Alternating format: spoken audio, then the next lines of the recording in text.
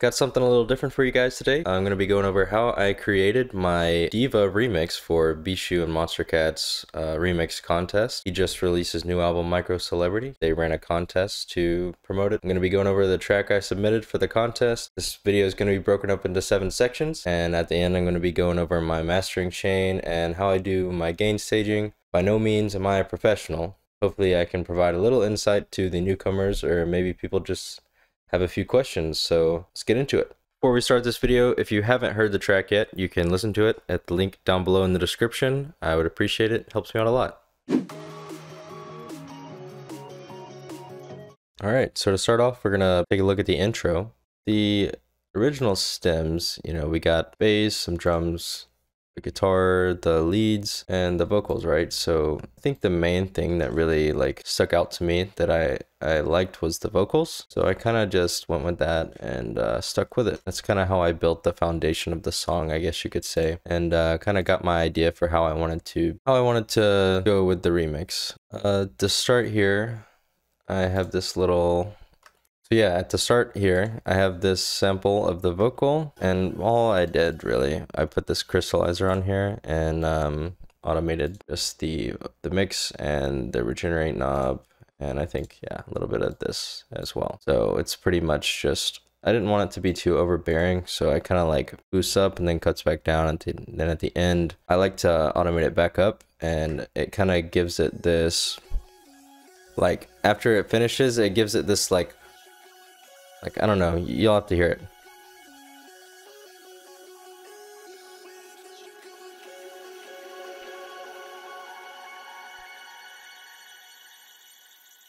Yeah, it expands out really far, and it's like all the grains are, I don't know how to explain it. It sounds really cool. And I put a little bit of echo on there too. That's also being automated. So yeah, so that's the main part of the intro. And I've also got these hats fading in, and a little riser here. Nothing too special. These hats are just a loop I found, and honestly, if I could go back and change it, I would. Got a little lazy with those, but it is what it is. And then I just have this impact from my virtual right pack that I reversed and used this riser. So yeah, that's the intro, very basic. So after the intro, we cut to this, we bring this other vocal in, and I have a little drum beat going. I haven't brought the kick in yet. It's only the snare and the hats. And I have this other impact too, just to help carry you through this section of the song. But yeah, this is what it sounds like.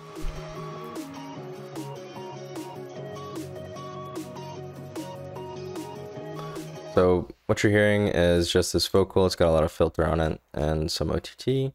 Got the guitar from the stems with some effects on there.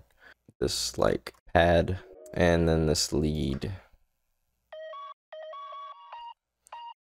Have those all playing together, and this is what you get. Oh, there's also some chords, piano chords here, which I have panned out to the side a little bit, just using Analog Lab for that. And this serum patch pad synth, thought it sounded pretty, and just put some compression on there. Stuff like that I like to add to kind of it makes everything feel a lot bigger.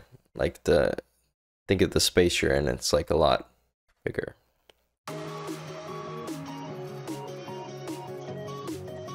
But yeah, and then after that, we move to this pre-build-up section. I bring in a different vocal here. And it's warped a little weird. I tried to cover it up with some reverb. It worked a little bit, but I ran out of time to get that perfect. And underneath that, I just have another layer that's pitched down an octave and pushed out to the side with some compression, and it's filtered down a little bit. And you can really barely hear it, but it adds a little bit of another layer to that vocal. Yeah, so I kind of stripped away all these different big synths I had going, and this part was more, empty, I guess you could say. And I just brought the kick in, the snare with the hats playing.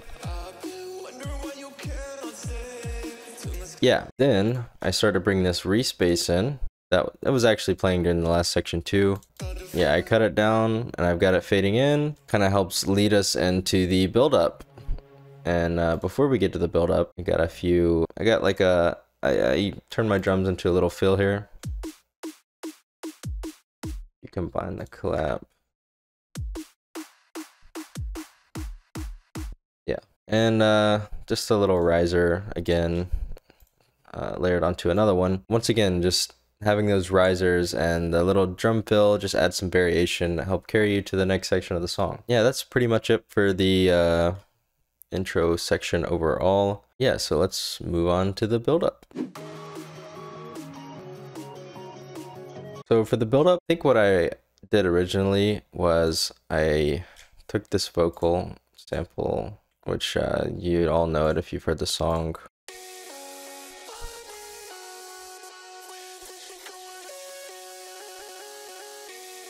Yeah, it's just that sample, and then I've got it kind of chopped up at the end, and then the chop changes here. I've just got some compression on there, hue, reverb.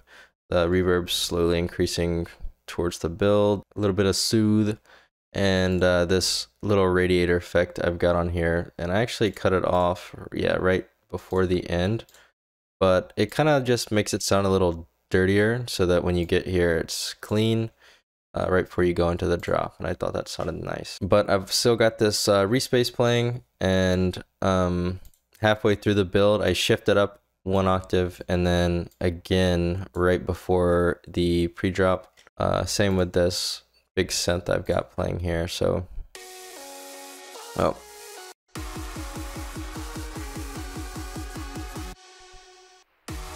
see, it's much darker here.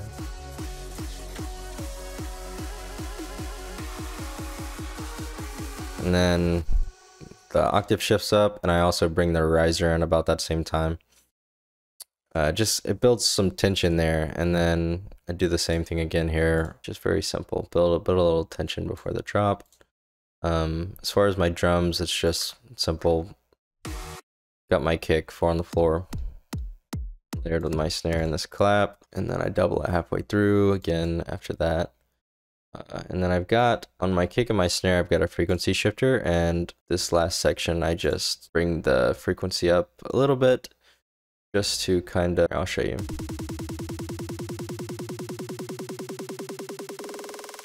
Once again, it just helps build that tension, and I've also got an auto filter on here that's filtering out all the lows. Oh yeah, and on my drum bus here, I've just got a Pro MB, just some multiband compression. It helps my drums kind of cut through the mix a little bit. And as far as the effects go, I just have this virtual riser, and these impacts bursting throughout the entire build-up.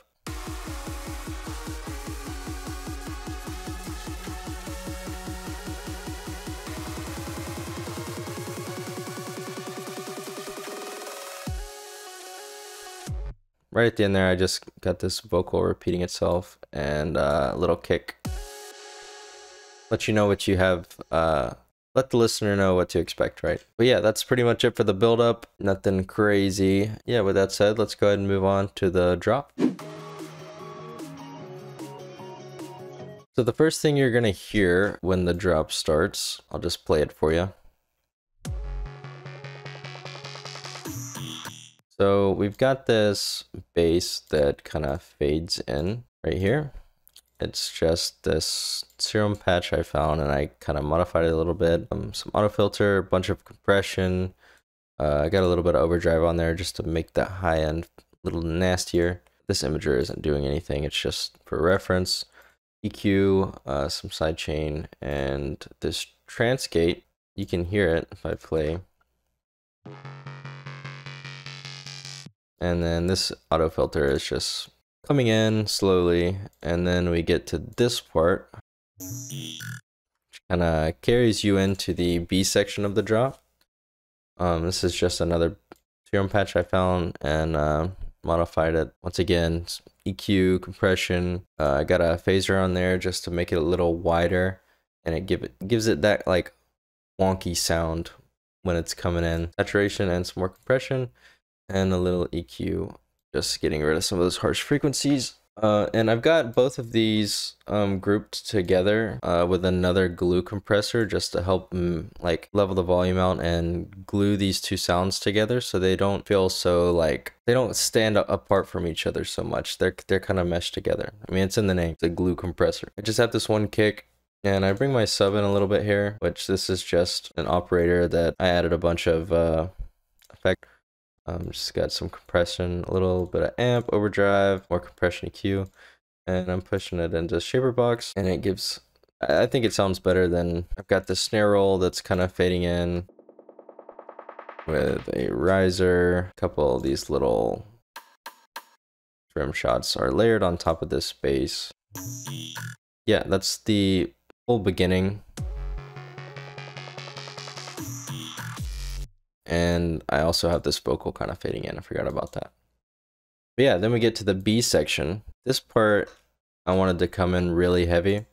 So I bring this bass back without the transcape and without the auto filter, of course. That is hitting on top of the sub right here with a kick. Layered all together, it sounds like that. And then I cut my sub out right before my snare. It's something I like to do just so the snare like is a little more punchy and it kind of pops out. And I bring the vocal back in. There's also this lead. Oh, that doesn't come back in until afterwards. Kind of forgot a little bit. Yeah, that's the whole B section.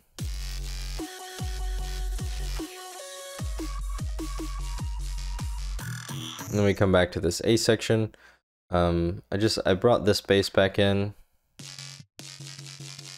Back with the transgate layered over my sub, of course, and got a fun little drum beat going on here. And I put these rides in there just to help fill up some space. There's another riser here, and that helps transition you back into the B section. And then I brought this back, but I actually flipped it the opposite direction. Just add a little more variation, and that's something you'll see throughout the entire, or through the second drop as well. And then, you know, we go back to the B section, it's the same as before. Pretty much the same, it's a little different. I think I changed the vocal just a little bit. The drums have a little bit of variation here just to make things interesting, and I bring the snare roll back in to help carry you to the second half of the drop. And I cut my sub out too, just so that way the next part comes in that much harder because, you know, you lose your low end here and you bring it back. It's simple, you know, just sounds better. Yeah, and then the second half of the drop is the same as, you know, the A section here is different, but everything else is the same as the first half.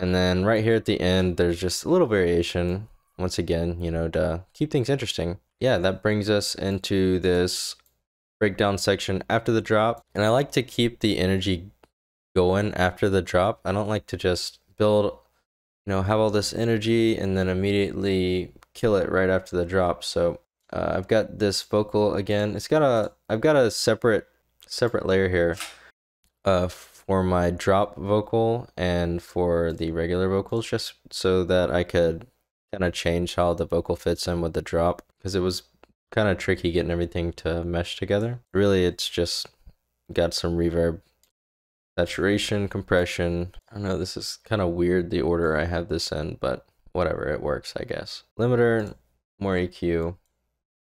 I don't know. I guess when I was making this, I would just looking back, this is way different than what I would normally do, ordering my effects wise, but I guess it worked, so that's all that matters. Oh, one thing I forgot to mention with the drop. So if we go back to this part,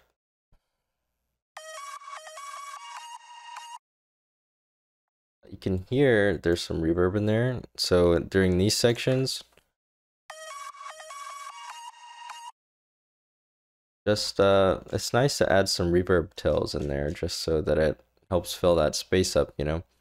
Like you want to create space for the other elements, but you also don't want it to be empty, right? So that's just a good way to do that. But yeah, back to the breakdown section. This lead is still playing.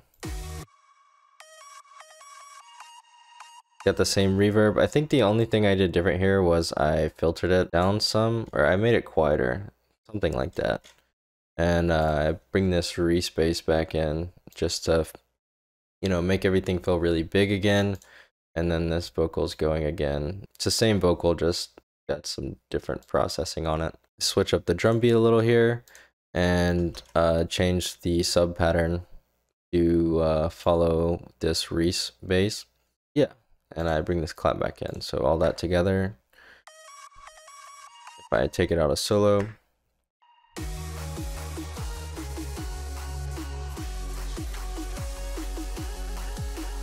and then the second half, I like to kind of build it back up again. So I bring my 4-to-the-floor kick pattern back in with the snare and the clap, and you know, build that tension.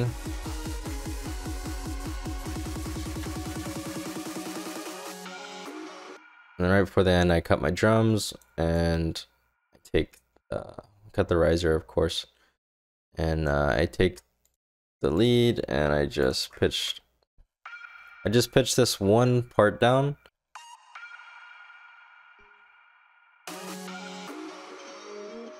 Yeah, so you have this high energy section, and then I pitch this down, and it kind of like brings you back down into the bridge. Pretty much it for the breakdown and the drop section, and we'll go ahead and start talking about the bridge. Alright, so for this section, I wanted to bring that vocal back in from this section. So I brought that back in. Oh, actually, that's the next part of the song. Right here, I wanted to have a little like intermission almost, just like, I guess you could say like calm before the storm, you know? So everything gets kind of calm. I bring the guitar back in with this same pad as before. And throughout this section, I'm fading this bass from the original stems, and this fading that respace back in. But other than that, you know, I took all the drums out. I've got the piano going to keep that like kind of mellow vibe. These big impacts.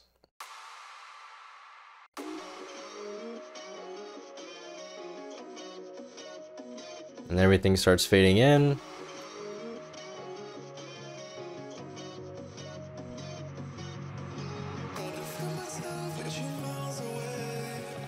So we bring the vocal back in. It's pretty much the same as the build-up section right over here. And I've got this vocal for the build-up fading in underneath it, just like last time. The only difference, I think, is this bass is playing. I don't remember if that was before. And I still have all the drums out. I've got these big synths going with the piano, just to keep everything feeling like very large. And yeah, then that just fades into. Oh, that sounded rough.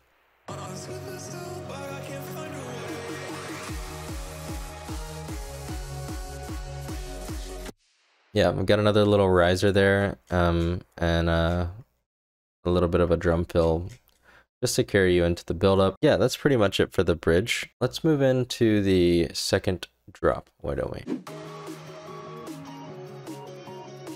The second drop, I'm a little more proud of. I think it sounds a lot better and it kind of flows better than the first one. But yeah, so after the build up, you know, you have the vocal, everything cuts out for a second. It's got a bunch of reverb on there, and then I cut all that off right before this bass comes in. And it just comes in hitting really hard with the sub and the kick. And I've got a little bit of just a little glass break effect layered under that to give it a little bit of, you know, give it some depth. Yeah, I mean, it's pretty minimal, to be honest. So the vocal comes back in.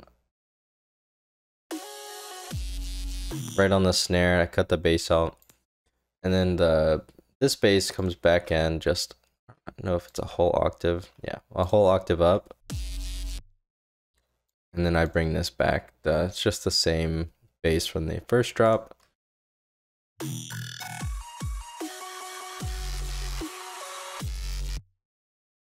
And I've got that lead back in.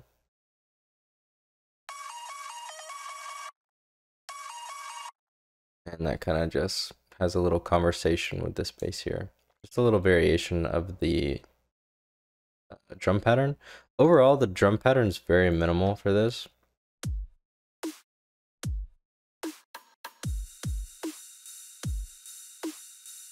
Pretty much the same. The only difference is I added this kick here, and I've got these rides once again just to help fill up some space, and these little rim shots I got going on top of this bass here. But I mean, other than that, it's very simple. Got a couple little risers in here just to once again help carry you through the drop, keep things interesting, add some variation.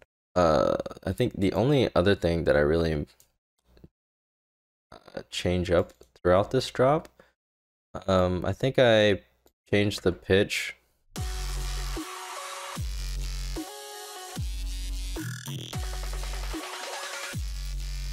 Yeah, so I've got I adjust the pitch a little bit on the vocal and this lead once again like I did before the bridge earlier. And just like I said before, it just keeps things interesting, adds a little bit of variation so that you're not just having to listen to the same thing over and over and over again.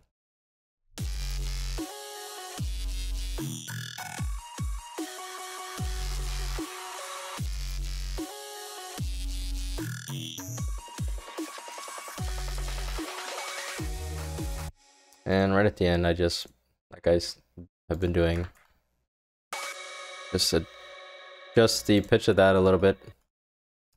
Just to, you know, let you know something is about to change. Yeah, that's pretty much it for the second drop. We'll go ahead and talk about the outro too, because, you know, it's nothing crazy. Kind of the same thing as I did previously. After the other first drop, you know, I have this other section to kind of keep the energy flowing. Changed up the drum beat a little bit. I brought the respace back in and this vocal.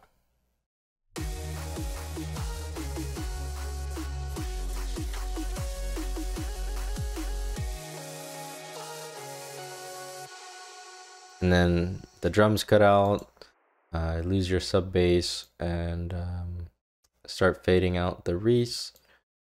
And, you know, everything starts to get more empty. But I bring these back in with the piano just to kind of give it a little bit of a melancholy sound.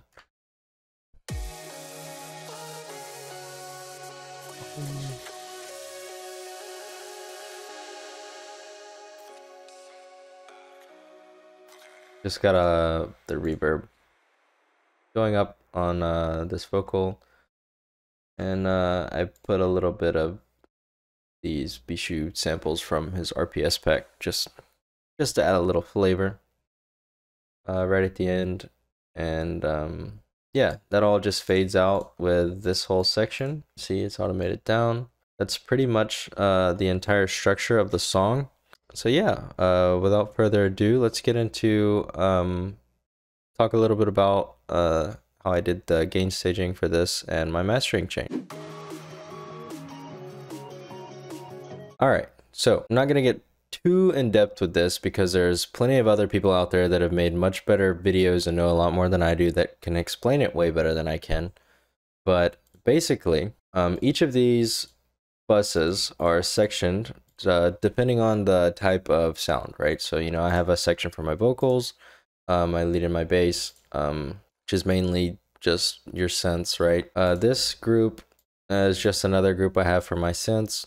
Then I've got my sub bass and low, all my drums here, and then all my effects there. And down here you'll see I've got a few different buses or I mean, they're just like tracks that other tracks are feeding into, basically. So you've got your chain group, chain hype, chain basic, and the pre-master. I actually discovered this when I was watching the video on YouTube for Skrillex's Moon by Power. If you haven't heard it, it's a great song. A few different people made some videos breaking it down and how might have done his gain staging, and I pretty much copied that format and used it for myself. Like I said, I'll link the videos down below of the other people explaining it, because there are a lot. They know a lot more about this than I do. Pretty much just has his vocals going straight to his master. And that's what I've got going on here. My lead and my bass all goes to my chain basic. And all of these buses, the chain hype, basic, and the pre-master pretty much have the same thing. It's just EQ with a limiter, okay? So with my chain basic here, like I said, it's on my lead and my bass. I've just got it EQ'd everything below 100 because I don't want that piercing through with this limiter. I was using Pro L, but I started using the bass Ableton limiter because it sounds a lot cleaner. Probably just because my Pro L settings are not the best, but yeah, I'm just gonna do this for now until I find something that works better. So this chain basic, you can see it's feeding into the chain group, and this chain hype is also feeding into the chain group. So what we're doing is we're taking the sub bass and pretty much the rest of the elements of the song other than the vocals and the effects, and we're kind of gluing them together in this chain group. This chain group has an EQ, which I haven't done anything with. You can if you want. It just has a limiter, and then it has these compressors here, which are compressing off the kick and the snare. Doing this just, you know, you take every element of your song and you're kind of gluing them together by compressing them or sidechaining them this way with your kick and your snare. You kind of have to dial these EQ settings in depending on your kick and your snare and whatever sounds the best to you, and these ratios. You don't want to go too hard because you end up like making your entire song sound, it just sounds super compressed and bad. If you do this wrong, it sounds really bad.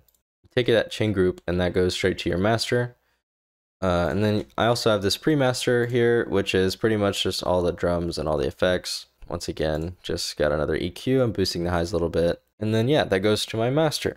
So for my master, like I said, I got this format from other people breaking down Skrillex's gain staging, and he uses a camel fat, and what was recommended is you turn the compressor all the way up and just adjust your mix knob. So that's what I'm doing. And I'm actually automating this throughout the song. So during my drop, I'm compressing it more than the rest of the song, just to make it, you know, sound even louder and hit even harder. But it's not a lot of compression, just a little bit to make everything a little louder. This imager is just here for reference. It's not actually doing anything. This EQ here is just to cut all the lows from the side. And then I've got another EQ here. All this is doing is cutting everything below 20 and above about 20,000. Just because you can't hear it anyways. And it just kind of like muddies up the rest of your mix. My Ableton's actually crashing now. That's okay. All that's left, I got another limiter here. I got a span and my mini meter just to help monitor the track. I highly recommend, if you haven't already, get some other tracks that you like, reference them, and using plugins like these, you can get an idea of, you know, how they have different levels for different elements of the song and everything. Kind of gives you goal or something you want, something to work towards, you know what I mean? If you like the way it sounds, you can try to model your spectrum based on theirs. That is my mastering chain and how I do my gain staging. Like I said, I will link some videos down below on other people who have explained this way better than I ever will be able to. I recommend you go watch those. Pretty much it. That's going to be it for the track breakdown. Hopefully you guys learned something. You can listen to the track on Label Radar, links down below. Thanks for watching. Hope you guys enjoyed the video. Maybe you learned something, maybe you didn't. Maybe just learned that I suck at producing. That's fine too. It's the first time I've made a video like this. I really enjoyed it. Subscribe if you want to see more content like this, and leave a like if you liked the video. You don't have to, but I would really appreciate it. Yeah, thanks for watching, and I'll see you guys in the next one.